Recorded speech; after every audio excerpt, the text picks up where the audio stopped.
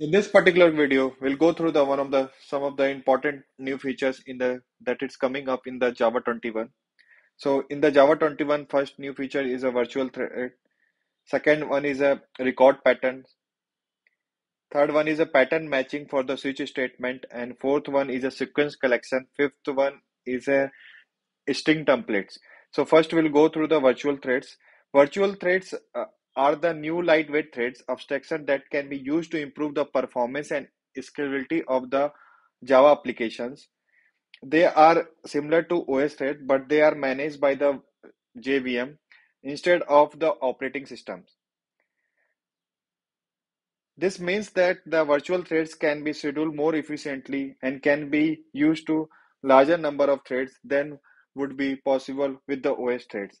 So here is the example where we have a executor service where we are using the new thread executor.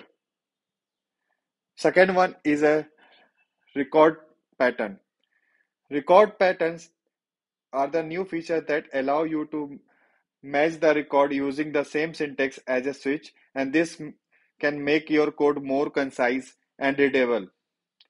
Here is the example where we are using the match against the record pattern.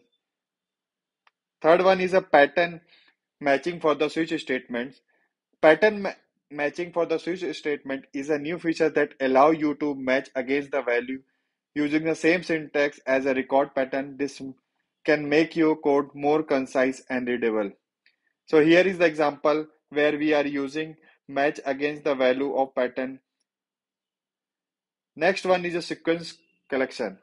Sequence collection are the new type of collection that provide a direct access to first and the last element of the collection. This can be useful for the application that need to iterate over element of a collection in specific order.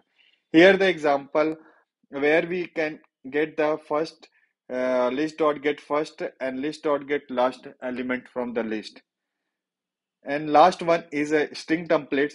String templates are a new feature that allow you to format a string using a more concise and readable syntax. This can be useful for the application that need to be format a string dynamically. Here is the example where we are using string format. You can pass the value dynamically in the string template. Thank you.